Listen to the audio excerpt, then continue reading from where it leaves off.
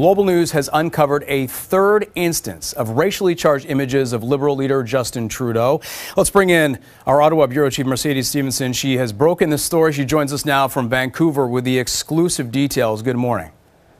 Good morning. A video uncovered by Global News, which has been verified by the Liberal War Room as in fact containing images of Liberal leader Justin Trudeau in blackface makeup. The Liberals have declined to tell us exactly when and where this video was taken, but you can have a look. It's pretty grainy. We wanted to be very sure that this was in fact the Liberal leader before we made the video public. They did confirm to us last night that we are looking at Justin Trudeau in this video.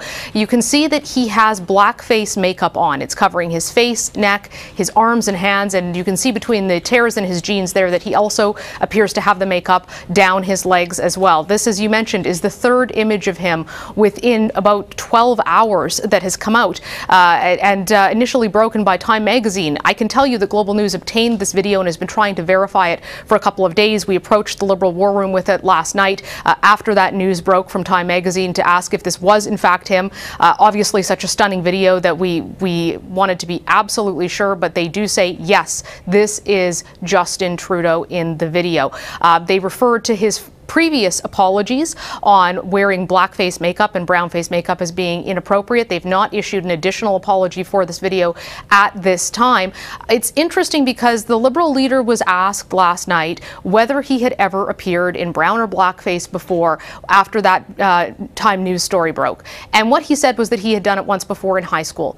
This is not the high school incident. We have verified this is a separate incident. So this is now a third time that the Liberal leader has been seen in blackface or brownface. And as you can imagine, this is extremely politically charged given the history of blackface and brownface makeup, the race stereotypes that it has been used to perpetrate, and certainly the Liberal leader's position on being progressive and inclusive. So we are waiting to hear reaction, of course, today on the campaign trail from all of the parties. But again, this is the third incident that we have seen, and it is a separate incident than the two that were reported previously, and one that the Liberal leader did not reveal last night when he was asked about this.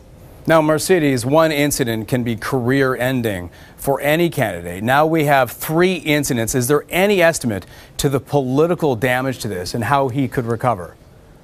Well, that's a great question. I mean, we'll have to say how the campaign handles it and how this rolls out and how people react. But as you say, one incident is bad enough. And in the United States, it certainly has ended politicians' careers. Justin Trudeau has a history of progressive policies, appointing people to cabinet where he's demonstrated that he is trying to be diverse. What happens now that videos like this come out? You know, the incident in high school, he was in high school.